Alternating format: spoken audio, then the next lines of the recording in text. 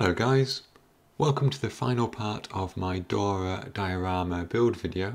You may remember that in the last video we left the Dora like this, with most parts dry fitted and with a sort of basic terrain base but nothing painted. In this video we're going to finish the Dora, we're going to get that terrain sorted out and we're going to see what it looks like once it's all together. But before I start, just a reminder that this Dora model kit and several of the tools which were used to create it were very kindly supplied by Scale Models HQ. They have a good range of products and some competitive prices too, so I'd thoroughly recommend that you check out their website, and there's a link in the description below. Okay, let's get started with the build. There wasn't a lot of building that still needed to be done after the last video, but there were these rails at the back which I used for the lifts to load the ammunition onto the Dora. Unfortunately these parts were slightly warped, but luckily they have enough anchor points onto the model that you can more or less straighten them out. And basically these are used for those lifts to go up and down from ground level where the shells are loaded up to the gun platform at the top of the Dora. The other big addition that I had to do, and there are lots and lots of these on the Dora, is these handrails. I left them off until this point for obvious reasons. They're very delicate and they're going to get damaged otherwise. I also left these on the sprues for painting because it would be much easier than spray painting from all kinds of angles while they were attached to the Dora itself. You will notice though there are a few patches that I've missed with the paint, but I do come back to those and touch them up later on. Before I put the walkways in place, I did use a small amount of metallic paint to simulate wear to those walkways. HobbyBoss do give us the nice pattern, the tread pattern on a lot of these walkways, and so dry brushing them just kind of highlights that pattern a bit.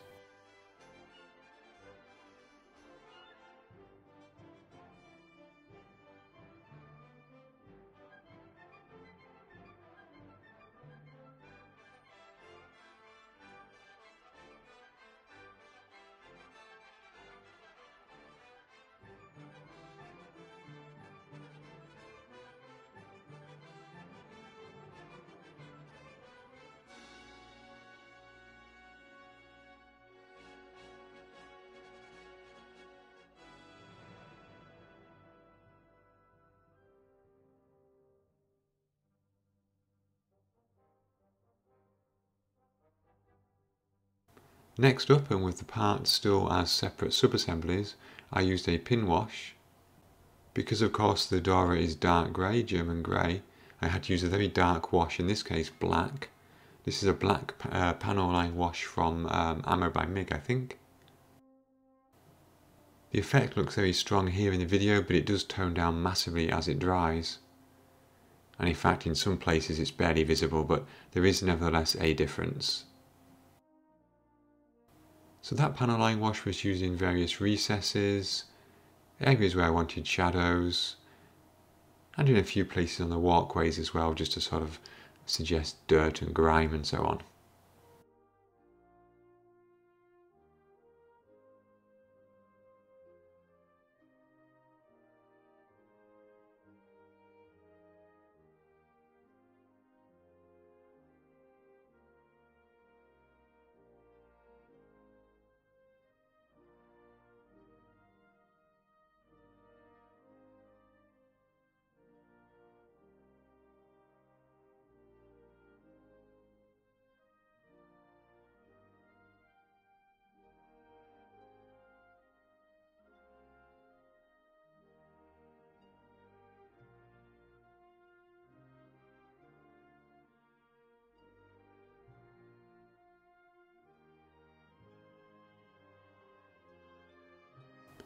At that point I could start to put the Dora together for good. I did consider just dry fitting it, with a view to it being easier to transport if I ever needed to move it. But to be honest, the fit, especially of the rear component, wasn't brilliant, and it started to creep out of place if it was just dry fitted, so I went with gluing it. The rear section has to be glued first, that's a bit of a tighter fit, and then these frontal gun holding sections go in next.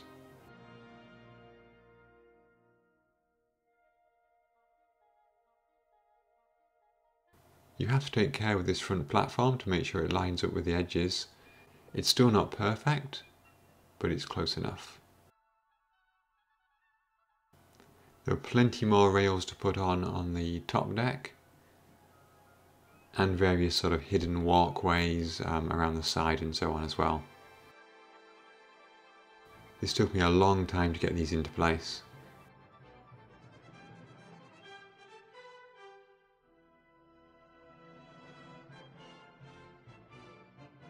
Finally, the extremely delicate ladders were added.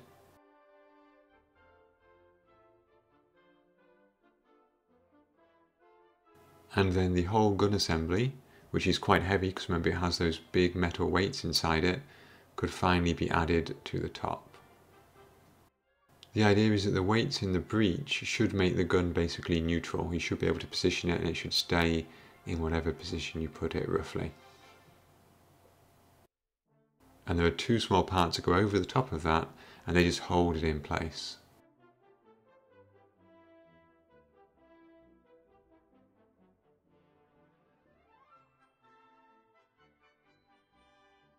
This is the rear section that I mentioned earlier where the lifts go.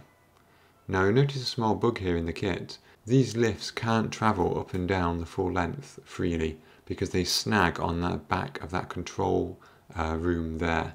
You can just see that there in that shot. Ideally I wanted one lift at the top and one fairly near the bottom to suggest it's been loaded. In the end I just put it below the control room and ignored the fact that it wouldn't be able to go any higher.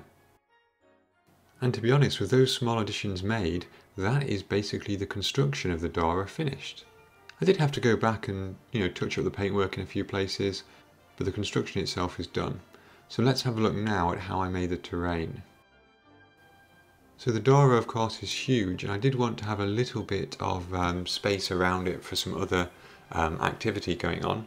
So in the end, I took this piece of wood, which is 4 foot long and 1 foot deep. The plastic rail bed doesn't have a lot of contact area, so I think I showed you in an earlier video, I just put some foam underneath that and glued that to the rail bed and the board. I wanted to make a backdrop of a rock face or some cliffs, like we've seen in some of the reference photos. Initially I took some old styrofoam for some packaging, started to make a cliff face out of that. Then I realised that was probably quite a bad idea, so I threw that in the bin. I took 3 pieces of wood, gave them a bit of support, and decided to make some rock face pieces out of plaster. Now I know you can buy rock moulds, but they're quite expensive and I'm quite cheap, so I went for the good old tin foil method. So here you get some aluminium foil, kitchen foil. Give it a really good screw up, really tight, so you get lots of texture on it. And then fold up the edges so that you make a tray so that liquid can't escape it.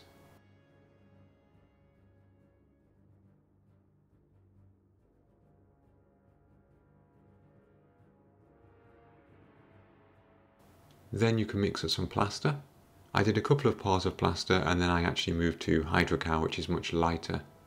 But the method is the same with both.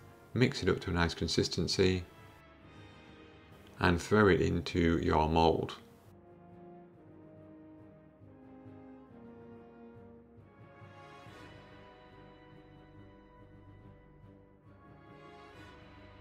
Once it's dry, you can peel the mould away and it leaves you with a nice rock face texture.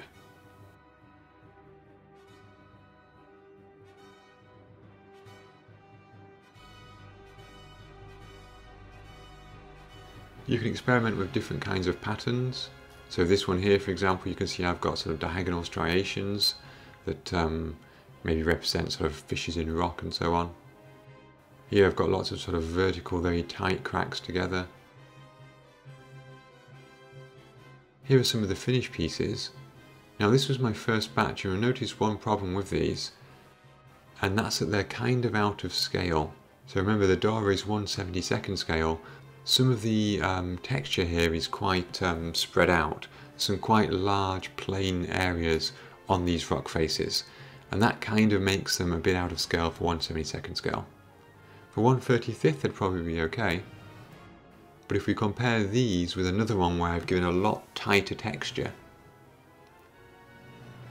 I think this looks a lot better, if you see what I mean. The texture is much more detailed, it looks much more to scale.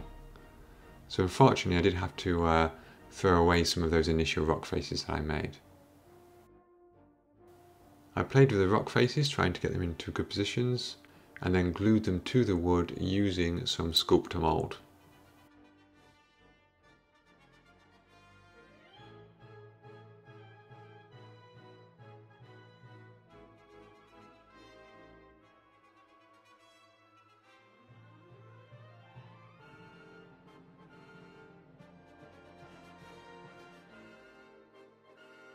Once all the rock faces were glued down, there were of course some gaps. They were also filled with small amounts of sculptor mould.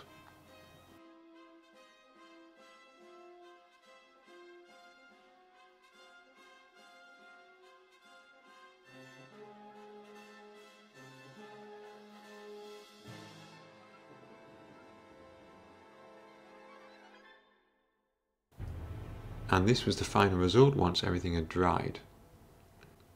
I was really pleased with this. I think it looks pretty good.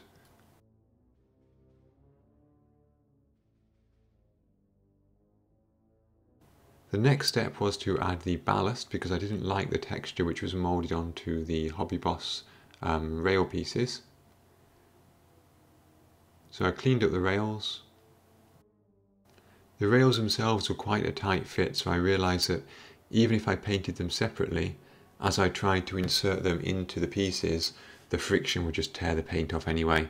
So I put them in place and just had to be satisfied with the fact that I'd have to paint them integrated with the terrain. I took some of this railway ballast. As always, I bought way too much of this. I bought about 4 bags, and in the end I think I used about just under 1 for the entire thing. I started by brushing PVA between the sleepers and adding the ballast on top. Then, to be honest, I got a bit impatient and I started using a dropper to put some of the watered down PVA there. It was quite hard to make it stick, so I had to go over the top with some PVA again, trying to keep the sleepers clear. In reality, most of this will not be seen anyway because the door is so big, but of course it still needs to be there. The front of the diorama was going to be a road where supply trucks and other vehicles would be coming to the Dora. So I got the sculptor mould out again, built up the road and tried to blend it into that ballasted area.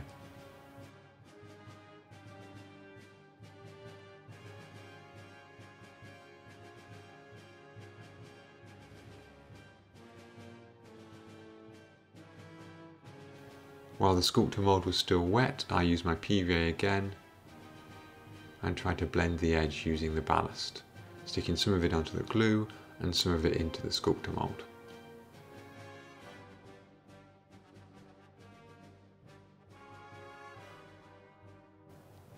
At the back of the diorama, I knew that this piece of the ground was slightly higher than the backdrop, so I tried to make the hills and the sort of the terrain here just high enough that it would hide that join between the two pieces. Now, for some reason I haven't filmed this, but after painting the roadwork in a brown acrylic paint, I wasn't happy with the texture, so I went over it with some AK acrylic dry ground texture. Then gave the entire groundwork a coat of black, followed by some XF52 flat earth for the road and the terrain, a medium grey colour for the ballast, on reflection that probably should have been even lighter, and a brown colour for the sleepers. I wasn't going to pick out every single stone, but I did go through and highlight some of them with various shades of grey and sort of light stone colour to try and give some variation.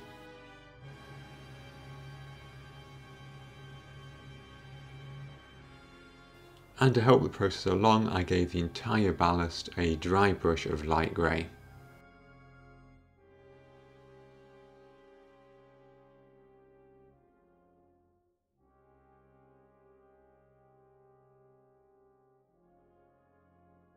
Some dark brown paint along with some rust pigments were used to paint the rails. I realised that possibly the rails wouldn't be this rusty because the Dora wasn't in place for that long, but I used a bit of artistic license there. Finally, some Vallejo dual aluminium was used to paint the top of the rails. Again, I don't know how polished those rails would be, but they are polished in my diorama. So next up was painting the rock faces, and this was both one of the most fun parts of the terrain and also one of the most terrifying. So I gave the entire rock face a base coat of very light grey, so that was XF19. So light that you can only just about see it on the camera. The technique I used is called wet blending, and it uses acrylic paints. Because the plaster and the hydrocal are so porous, I had to really soak the surface first, and that came back to bite me later on because the board warped. But anyway, soak the surface with some water and then take a medium grey colour, acrylic paint, and basically just sort of apply it to the rock face, somewhere near the top, and let it run down.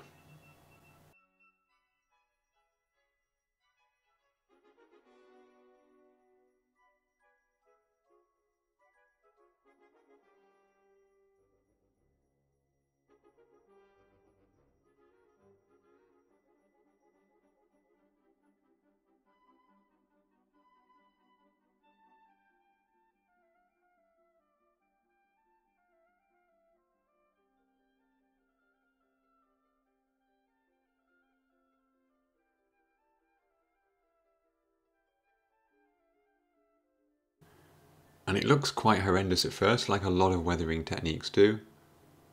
But if it does get too dark, you can always use a brush with some water to remove some of the excess.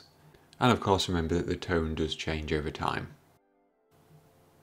As you can see, I really just played with it, moving the paints around until I got it how I liked it. Trying to make sure that I didn't have any paint pooling on the surface. So you can tell here, for example, maybe that I've got the cliff face at maybe just slightly more than a 45-degree angle, so the water does run downwards on its own. I also used a burnt sienna colour to add some variation in some areas.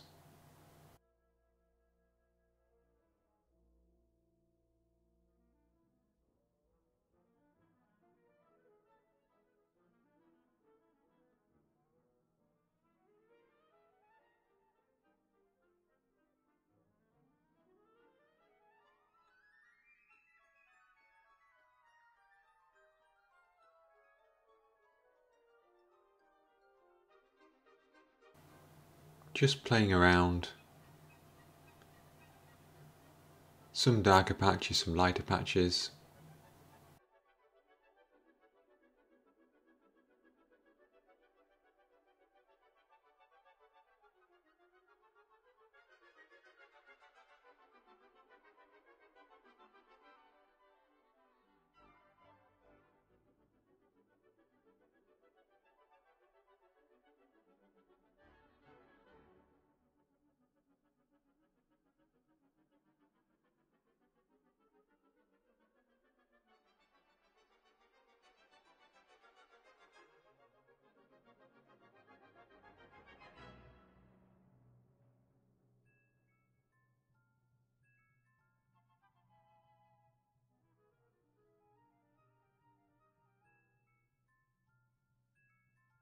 Until I got to a situation where I was fairly happy with the results.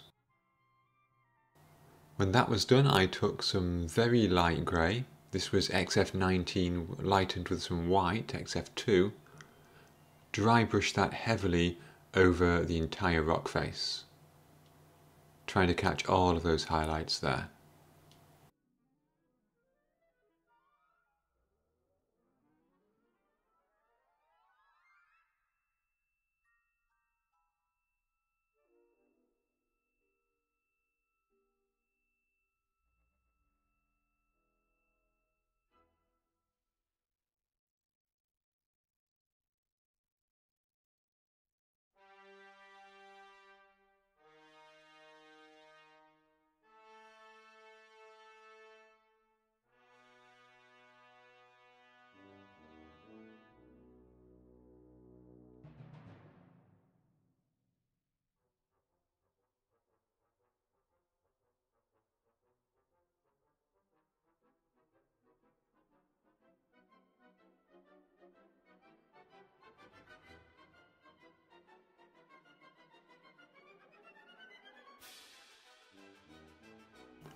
Static grass was the other major component of the terrain base.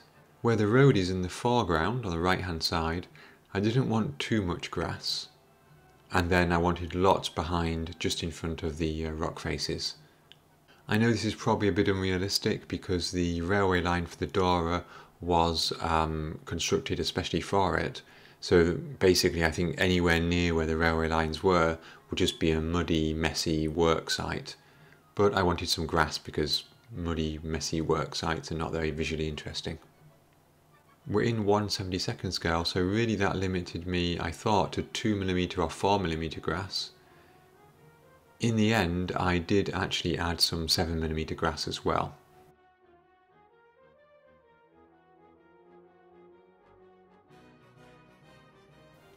So the PVA glue went down. I'm not very good at using static grass, but it sort of kind of worked. It's a very, very messy process, that's for sure.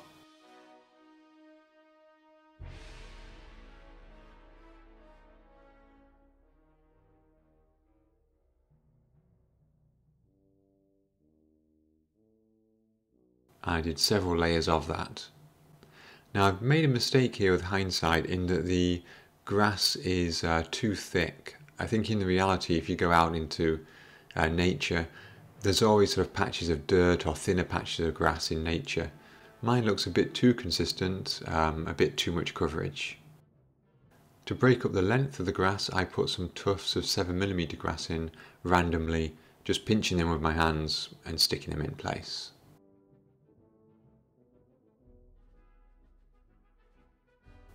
I also tried to pull out some of the grass to give some of those dirt patches that I just mentioned.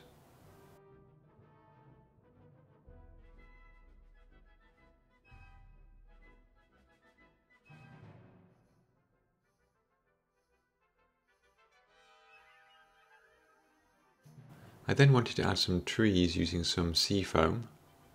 This is great stuff, you might have seen it in some of the other dioramas that I built. Again, you have to bear in mind the scale here, 1/72nd scale, so I took a few pieces which would be the right size for some trees and some bushes.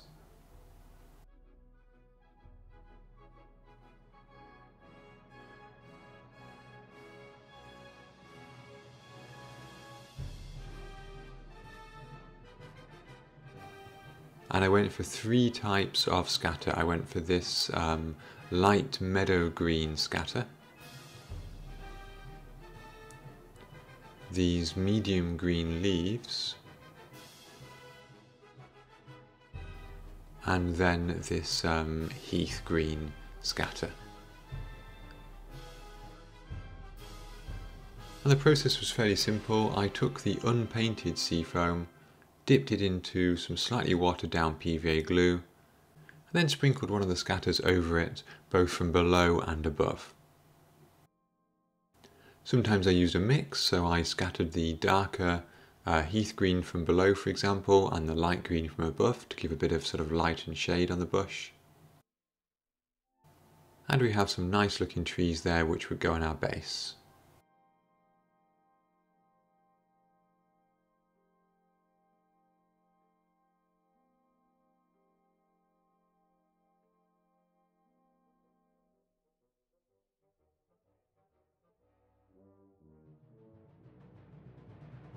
Here you can see the rails and the backdrop, and to me this is really starting to come together now. I was really happy at this stage with the way that things had turned out. One other thing I did, which I didn't film just because it's so hard with the size of this base, was I gave a light airbrushing to all the static grass. I didn't go for the whole process of painting everything black and then gradually lightening colours of green, because it was just too hard with all the other terrain elements around. So instead I started with a medium green colour over the top and then a couple of lighter dry grassy shades. And I think you can see here in this image it has broken up that uniformity of colour. I used a cocktail stick to manually add small bits of PVA glue to some of the bushes and then put some coloured scatter over the top. I don't mind that a lot of this hits the ground, because if you look at any sort of flowering bush or tree, lots of flowers lay on the ground around it, so that's absolutely fine.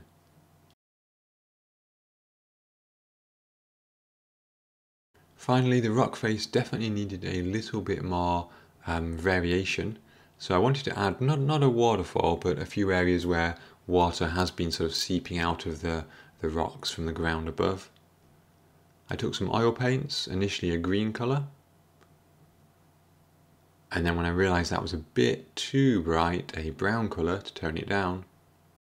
AK Wet Effects fluid, which is an enamel, was used to simulate damp areas.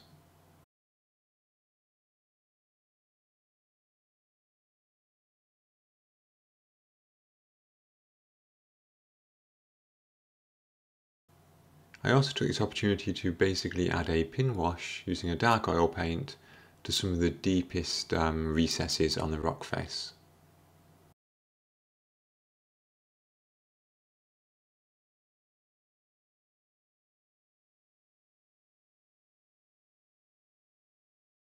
Finally, I wasn't really happy with the road, it was a bit too uniform in colour, so I did 2 levels of dry brushing, one with just pure dark earth and one with dark earth lightened with some buff.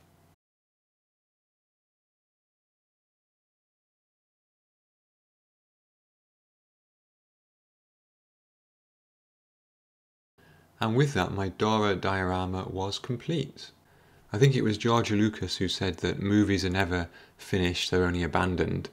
And to a certain extent, I feel that way about this Dora diorama. It's been a really long process building this. It's been really fun, but I'm also aware that I'm sort of making a decision to stop now, even though there are lots of other things that I could add. The most obvious thing would be perhaps a crew for the Dora. They're quite hard to find in 1/72 scale. Some vehicles on the road, they're nice and easy to find in 1/72 scale. I noticed in a few of the reference photos there are camo nets which are on some poles at the top of the rock face to presumably give some camouflage from the air, and a whole host of other things that I could add. But you know, I could easily spend probably another 6 months adding things to this, but I think now is a good time to stop. I'm pretty happy with what I've got, really happy with the Dora, fairly happy with the terrain. There might be a couple of vehicles I'm going to add to the diorama, but that may well be simply a case of I'm building a 1/72 scale vehicle, rather than putting it on my display shelf, I'm just going to add it to the Dora diorama. So yeah, without further ado, let's have a look at the final pictures.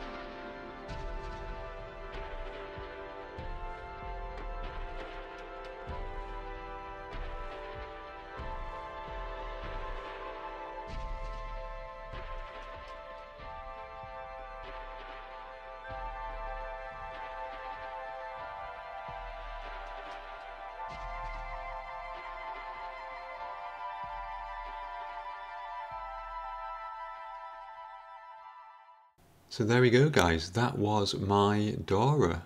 The first video I did on this was back on the 18th of February. So that's actually basically 6 months ago, almost to the day. Sometimes it feels a lot longer than that. I really hope you enjoyed these videos and the building of the wagons, the Dora itself and the diorama.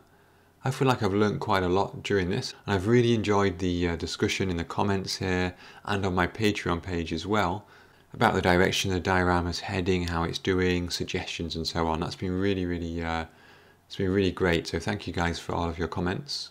As always, I've got a couple more projects already in the pipeline. I've posted a couple of preview images on my Patreon page recently.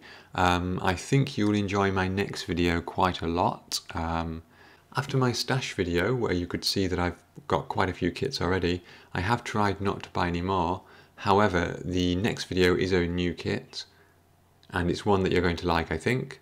I'm not going to tell you what it is, but it'll be a nice surprise, hopefully, when it's uploaded. So guys, until next time, thank you very much for watching, and have fun modelling.